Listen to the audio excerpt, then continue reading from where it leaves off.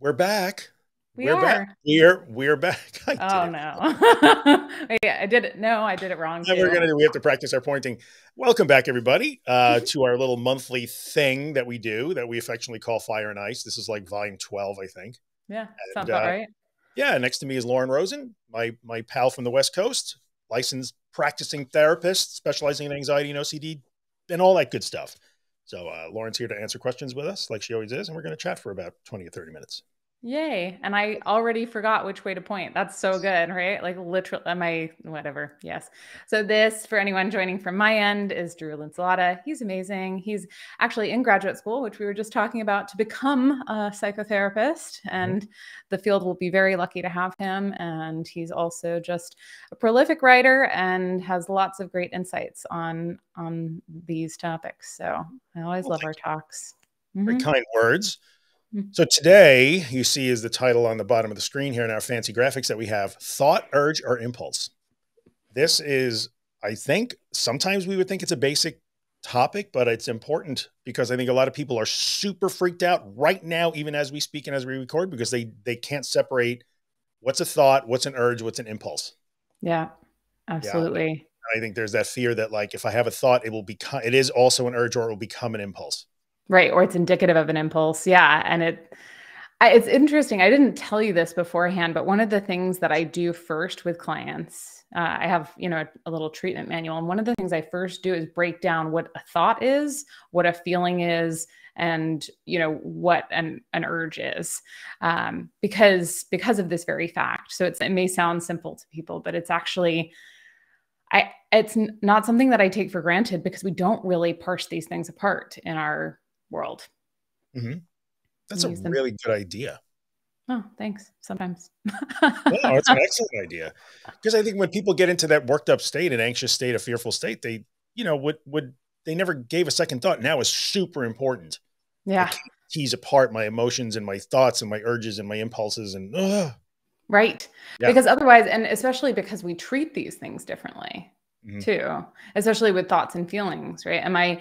If I'm accepting the presence of a feeling, I'm not engaging with thoughts, but people often conflate the two. People think, oh, well, in order to feel my sadness, I have to really churn about this really sad thing that happened mentally. Like I have to think about it, which is not necessary or turns out helpful.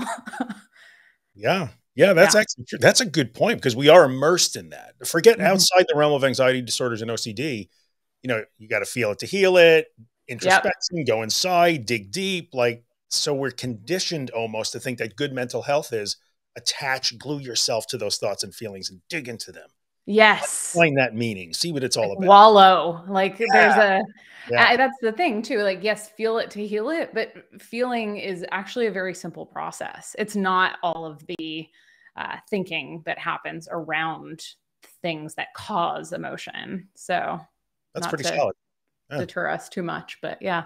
No, I think it's germane to the topic because I think if feeling is, when you say feeling is a simple process, let's say you're sad or whatever, you've just had a big breakup in a relationship. I am hurting is the way that, okay, you're feeling that I hurt, as opposed to I'm hurting and I need to find meaning in the hurt. Right.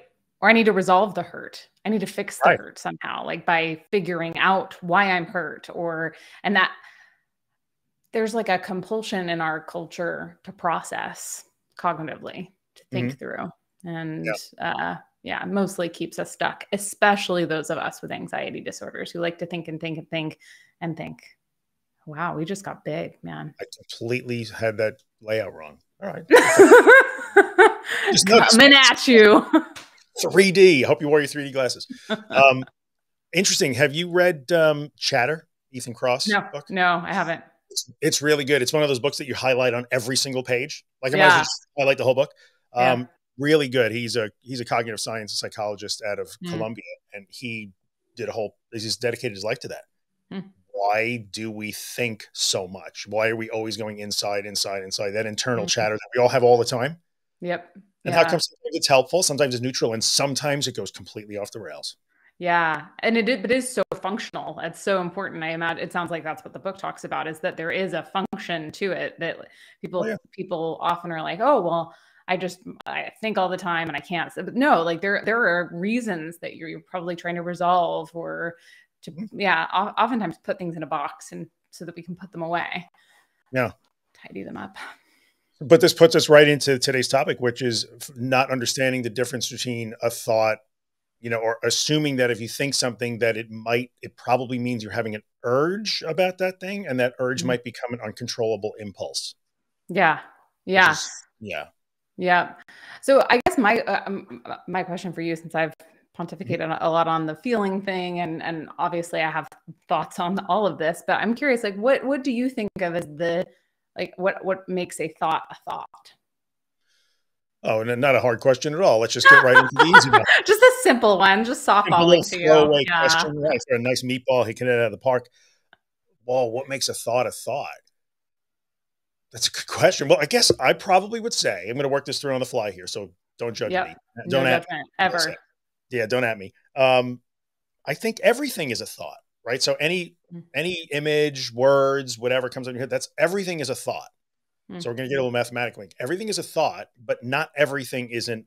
Every urge and impulse has a thought, but not every thought has an urge or an impulse. So pretty much everything that goes in our head is a thought. I don't think we can. Is that making any sense? I'm completely no. And I sorry because it is a big question. But I think you're right. I think there are all of these different mental events that we might call thoughts, like images or words. That's oftentimes what I think about it. Usually they're pictures or they're sentences almost. And I don't know, from an ACT perspective, oftentimes, which is so much my perspective on all things working within the therapeutic context, mostly they're talking about words. Mostly they're talking about the narratives and the stories that pop into our minds. And those, but to your point, they can come with images, they can also come with these other experiences like feelings and urges and impulses. So, but when I think of thoughts, mostly I think of words. Yeah. And you're right. In the ACT, acceptance and commitment therapy, for those who don't understand ACT, that comes out of that whole relational frame theory, which that stuff will melt your brain. That's all language processing. Like, I'm still trying to get my brain around that, but right. So it comes as words, but they can be accompanied by images, sounds, all kinds of sensory experiences can originate with thoughts. Yep. And then, is there an emotion that triggers a thought, or is there a thought that triggers an emotion? Like, that's been debated lately in my community. I don't know which comes first. Well, do you have to? Do you have to know what comes first? I think it depends on the situation, right? Sometimes you're feeling anxious and then all of a sudden a thought pops into your mind, and then it has a stronger tether to it because you've already been feeling anxious. And sometimes you'll have a thought and the thought itself will seem so unnerving that you start to have feelings associated with it, I think. Yeah, that's probably accurate. Whereas other times, if you weren't so agitated or sensitized at the moment, that thought would not trigger emotions. It would exist, come and go. Probably. Yeah. Yeah. Yeah. This is good. And this then what were you saying? Sorry, I totally cut you off. This is so nuanced. This is not black and white. This is so hard to define these things. It's so true. But I think the practicality of it is in people trying to identify what in the world is going on with their experience, right? Because I know whenever I'm on here, I tend to get so esoteric that I'm like, I'm not sure that it's super helpful all the time. But I think there is a real practicality to this, because if you see, oh, look, there's this narrative going on in my mind, or I'm having this strong emotional experience, that identifying these different things really sets us up to navigate them skillfully. Yeah, as opposed to an ACT, experiential avoidance, right? You're trying to avoid those emotional experiences. So I don't want to have a strong thought, because then I might have an emotional experience, which I must avoid. I cannot handle that. Yeah. Right. So interestingly, we start to try to analyze, is this a thought? Is it an urge? Is it a feeling? What does it mean? What does it mean? In an effort to avoid that experience. And we literally create the experience by trying to analyze it and make it so that we know for sure what's going on. Yes. Yeah. And I think that, creating anxiety and tension and all of that through that process of trying to pin it all down is for sure. Well, and that's, I think what we were talking about before we started recording today, was the idea that sometimes, well, should we go to Merriam-Webster, our friends? Sure. But, you know, actually, I don't even think it's Oxford It's Oxford. Dictionary. Yeah. Good old Oxford. You can go with the boys. Yeah, they know what they're talking about. As a strong, an urge is a strong desire or impulse. And we can all relate to the idea of having the urge to do something. Like I haven't had a cigarette in over a decade, right? But like every once in a while, it's like, like I would really like to smoke right now, right? Okay. And so that impulse, that desire, that want sort of springing forth at random, I would call that an urge. But what we were talking about is that sometimes people worry about thoughts being urges or being indicative of urges. Yeah. And yeah, it's tricky, but they are different things. And just because you have a thought doesn't mean that you're necessarily wanting to do something or that you will do something. Is there that I like your smoking example. That's really good. So, you know, so it's been a long 10 years since you had a cigarette, but every once in a while, and I've heard people say that every once in a while, like after a meal or you're out socially, whatever, like, I would really like a cigarette right now. Right. Yeah. Is that an urge? Yeah, it's probably an urge, but I would think, can we attach like a positive, what's the word I'm looking for? Not necessarily reward, but a positive outcome to an urge. Now you might understand that there is a negative, there's a larger negative outcome. I don't want to start smoking again. It's not good for me. But in this moment, I would get pleasure and a reward out of a cigarette right now. Yes. It's kind of like the urge to do a compulsion in the context of OCD. It's like right now, it might feel relieving to do this compulsion in the very same way that it might feel immediately gratifying to pick up a cigarette and light it. To your point, I would be really bummed if I did that on a lot of levels. Right? Like it's not good for my health, and I would feel frustrated and annoyed that had happened. But yeah, I get that. Yeah. A little abstinence violation effect for you, right? Like I'd feel like, damn it. Blew it. Yeah. Not that I advocate for that though, because obviously we all, but yeah. So then if it's a positive, let's talk, like, because I know everybody's worried about, like, I'll have a thought, it's an urge, and then it'll turn into an impulse and I'll do the thing that I don't want to do. Like I'll turn the wheel and drive off the bridge. I'll hurt my dog. I'll say something. I'll scream curses in church, whatever they're worried is going to be the thing. Okay. Yeah. So if the urge is generally associated with a positive outcome in the moment, stress reduction, relief, tension relief, a positive feeling, whatever it happens to be, the cigarette would be fun in that moment. Okay. Yes. Fair enough. The ice cream cone would be great in that moment. And then I would be angry about it because I'm trying to lose weight, whatever it is. Or I have a stomach ache. Yeah. But I have a stomach ache or whatever it is. I've, sprinkles in my beard. It's not good. So I think if it's a positive, there's a positive outcome associated with that. Maybe there, and I'm completely making this up as I go along, by the way, this is not science here, but if there's a positive outcome associated with that, maybe it's more likely that the urge gives rise to an impulse. Like, that pizza looks really good. Like because there's a positive outcome. The pizza tastes good. Right. Like, right. There's an outcome that I want. There is an outcome that I genuinely would enjoy experiencing. Yes. I really like, Rush, R.I.P. Neil Peart. So I'm going to buy those tickets. I don't have the money, but I'm going to buy them anyway because I really like, they're my favorite band, whatever it is. Right. Whether or not you have the money. Yep, exactly. Correct. Exactly. And then it becomes an impulse that you wrestle to control a little bit, which, we all have that in some measure. We're not entirely self-disciplined all the time.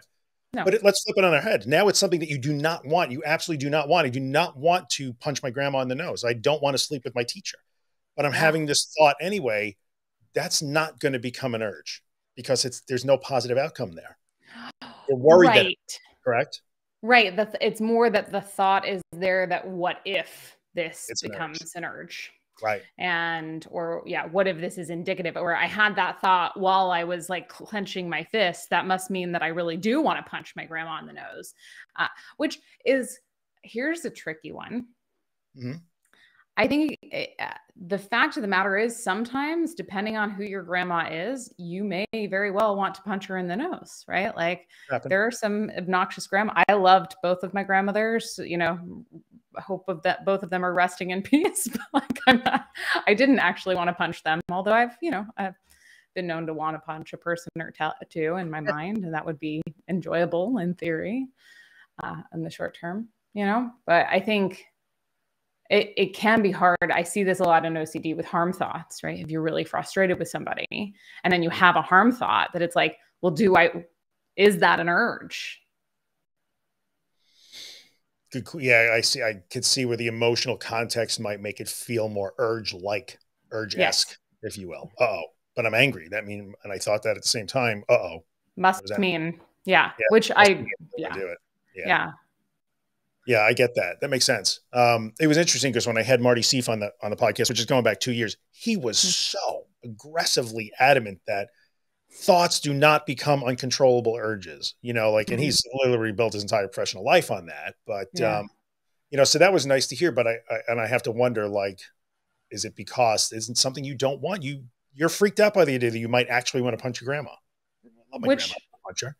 Of course. I'm freaked out by it. So if you're freaked out by it, that's a really good indicator that it's not an urge and it's not going to become an uncontrollable impulse. Yes.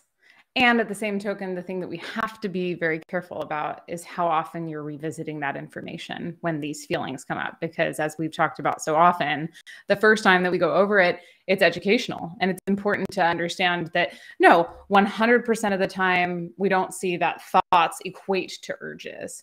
And yet it can quickly devolve into trying to reassure yourself that this thought and this sensory experience that you're having, that you're calling an urge, isn't a genuine urge.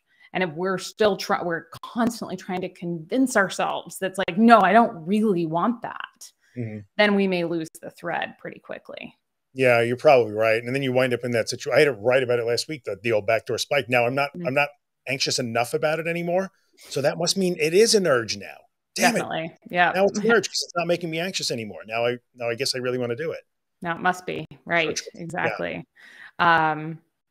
But I think the whole idea of, so if we're talking about thoughts more generally, within the context, again, of acceptance and commitment therapy and mindfulness, part of the problem is that we're just giving them all too much importance. Whether they're true, false, right, wrong, doesn't matter so much as the fact that they themselves are thoughts, right? And they don't mean anything in and of themselves. And I think the same is true of urges. Just because we have an urge, like I've had so many urges that are genuine urges, like the urge to smoke a cigarette, that I haven't acted on.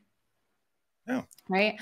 So I think that there's also this component of people think, oh, well, if it's a real urge, then it's going to happen. It's like, well, you do get some say in that, I think.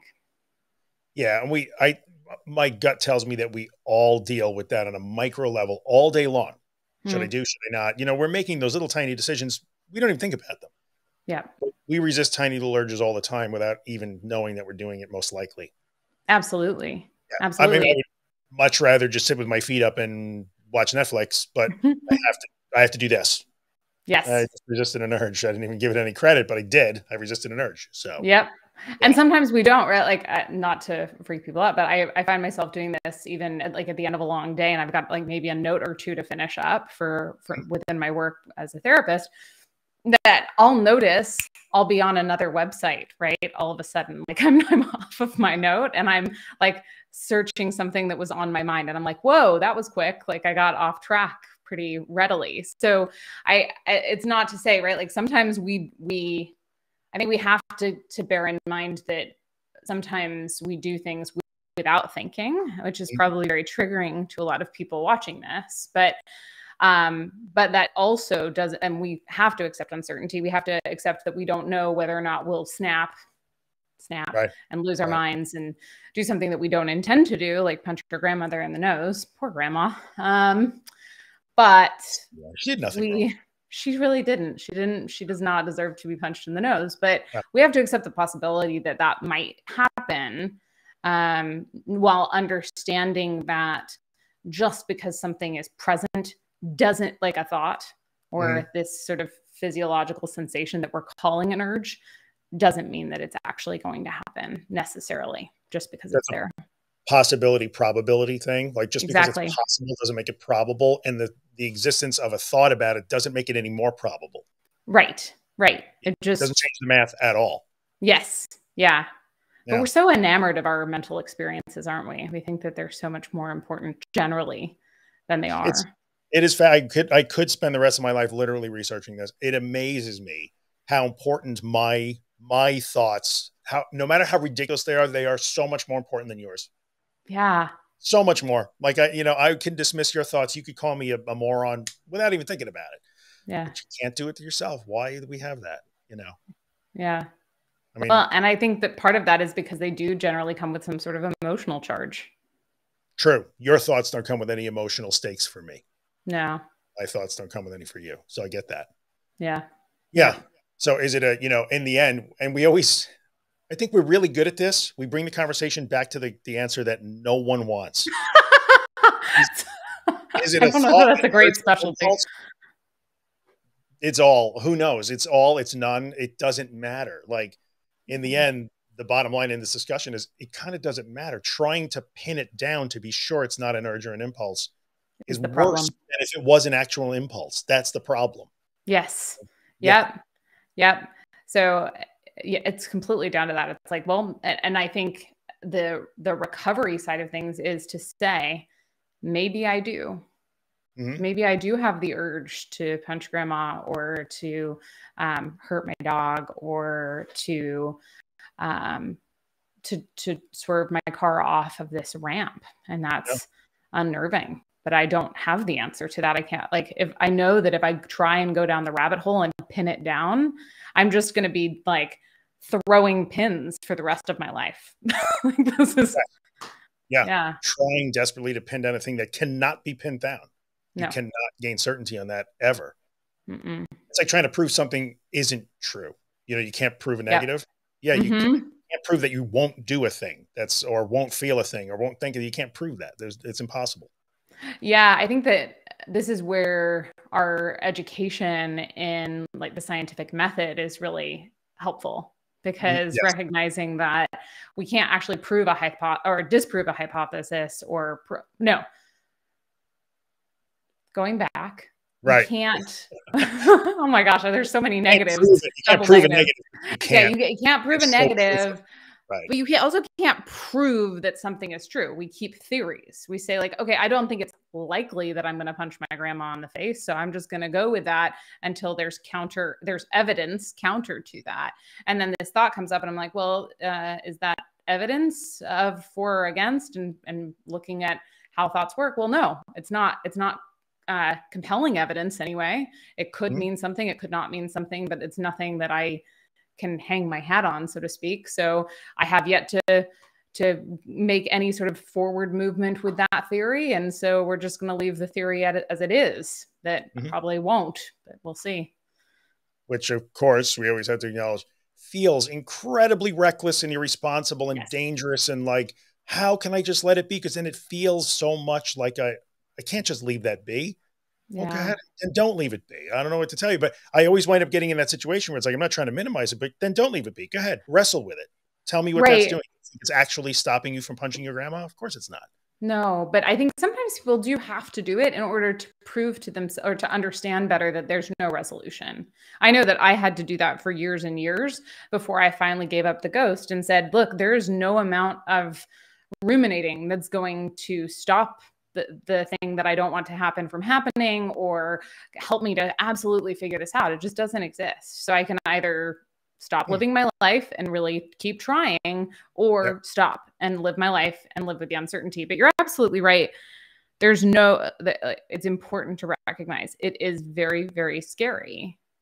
But that's where, when we're going back to what we were talking about at the beginning with the thoughts and the feelings and the urges and all of these different experiences, that when we recognize that it feels scary, that we can open toward that. We can be with the feeling, not the thoughts, not the thinking about the thoughts or the urges, but the emotional experience. Oh, my heart is pounding. Like I feel it very definitively, beat by beat, pounding in my chest. I feel a lump in my throat. I feel a tightness in my jaw. Can I breathe in as though I could make space for those physiological sensations as I'm with them? And that's what it is to feel a feeling, not thinking about whether or not you're going to punch your grandma in the face, but recognizing that it's very uncomfortable to not know whether or not you're going to punch your grandma in the face, and then to be with all of those physical experiences, and then to reorient toward your life. Yeah. And in that moment, I can be with that experience as opposed to trying to avoid it, which is one of those principles of ACT. Like, so I'm having an experience right now, and I'm going to do everything I can to stop having it. Right. And I think when you say, like, you know, what are you feeling right now? It's well, not what are you thinking? What are you feeling? Well, right now, I am really afraid that I'm going to pick up a knife and do something terrible with it. That's a statement. Right. I feel afraid right now. Right. But I don't have to use that feeling to try to predict what I'm going to do in 5 seconds, 5 minutes, or 5 days. Yes. That's pointless. Right. And I think even as you're like, I feel afraid that I'm going to pick up that knife. Mm-hmm. That witnessing in that if we pull back even further, it's just fear.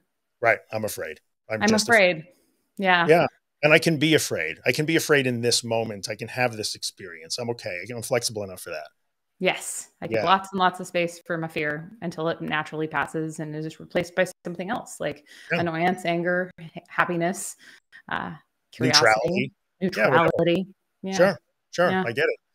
And, you know, you always find it interesting that this very same thoughts that were absolutely terrifying, this conversation itself would have been impossible for me to have. It's just that meta, like almost existential, let's think about our thoughts and what thinking really means. Could never have had that. I would have been an absolute dumpster fire for days. Yes. But now I actually relish having the conversation. Same exact thoughts, different experience that comes with it now. How could that be? So that tells you something too, I think. I think absolutely. Oh, that's such a good point, that it's like your experience around, but it's your experience around the feeling that's changing too, right? Is that you're like, oh yeah, there's that unnerving thing again. Now I have that. Now you have that. And instead of immediately going like, make it go away, it's like, oh, it's arrived. There it is. There's it's sort of like uneasy, like the movement in my stomach and the lift and the whole cascade of things that happens. Yeah. Sometimes it's not fun. It's just not. No, but if we're curious about it, then it no longer has to be about fun or not fun. It's just an experience. It just is. Right. It's another, and you'll have thousands of experiences every day, emotional, intellectual, physical, just let them all happen in the end. Yes. So, yeah. Yeah. There's a beautiful Rilke quote to that end. Let everything happen to you, beauty and terror. Just keep going. No feeling is final. Oh, I'm going to hit the end button now because we ain't going to get any better than that. That was perfect. That's a great quote. Where does that come from?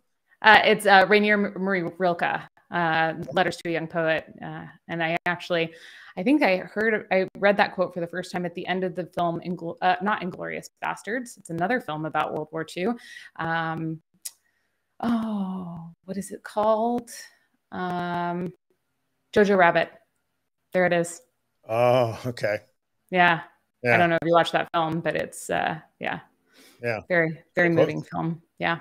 Yep. All right, guys. Well, how's that for not answering with any sort of certainty? We're never gonna, and I hate to say it, but we're always going to disappoint you. You're going to come here, hopefully make you feel better and certain, and we never do. But hopefully we help you navigate through that uncertainty. Yes, and maybe we help you feel better about feeling discomfort in the uncertainty, because at least seeing that the two of us have managed to do it somehow, some way. Yeah. And it's not a problem. I think too many people. I understand why I used to interpret it that way too. No. If I feel bad, then there must be something I could do about that. That means there's some other step I'm missing, right? No, it's the feeling bad that teaches you how to have the feeling bad experience. It's okay. It's part of the process. Yeah. It's okay. Yeah, you can do it. Yeah, you can, for sure. We're cooking, guys. I think we're done.